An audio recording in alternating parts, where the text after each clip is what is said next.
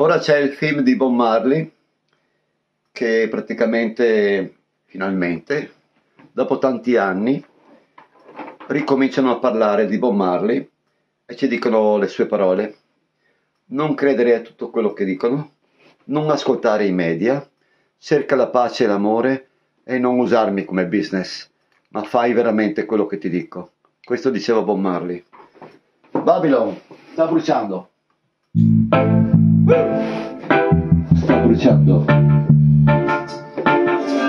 Ora non stiamo giocando. Responsabile ogni persona dovrebbe esserlo, e i media non parlano. La politica pensa soltanto ai propri interessi. Chi sta governando spende miliardi per fare guerra invece di investire sulla soluzione che è molto vicina. Ti posso assicurare, abbiamo la tecnologia per arrivare, per creare uno scudo, uno schermo da questi raggi cosmici,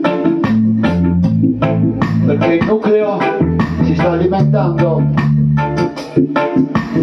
e tra pochi mesi, entrando in questo ciclo che succede ogni 12.000 anni, ti puoi informare nelle scritture, nei carotaggi, anche sulle rocce, e puoi trovare l'informazione reale. Responsabile, se mi stai ad ascoltare, non è un business, non sono i soldi, ma è l'amore. L'amore per te stesso e per chi ami. Forse non lo hai capito che il sistema malato ha sempre censurato chi dice la verità. Sii responsabile. Potresti svegliarti una mattina e ricordarti le mie parole quando cade troppa pioggia, le alluvioni, quando le scosse saranno troppo forti, non sai dove andare, quando salterà internet, i conti correnti, allora io non potrò più comunicare. Qual è il vero valore?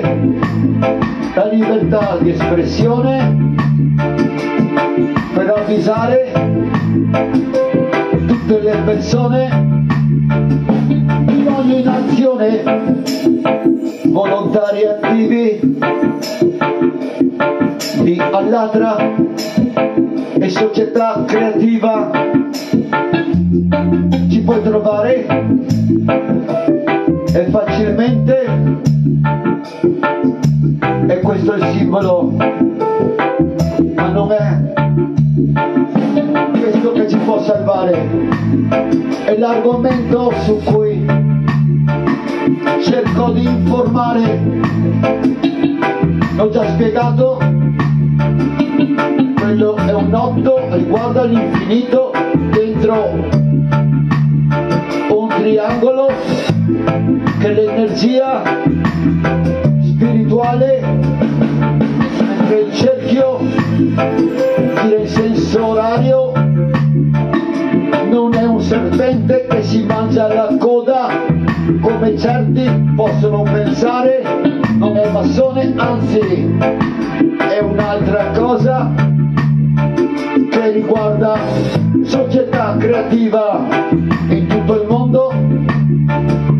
Tutti i volontari che non chiedono soldi ma stanno solo informando della verità, perché non c'è più tempo. Sii responsabile anche tu e importante non è soltanto l'avvertimento, è perché abbiamo poco tempo. Caro amico, fratello, e non capisco perché tu non vuoi ascoltare seguendo il sistema. Non va bene, bisogna cambiare, ma prima bisogna salvare l'umanità.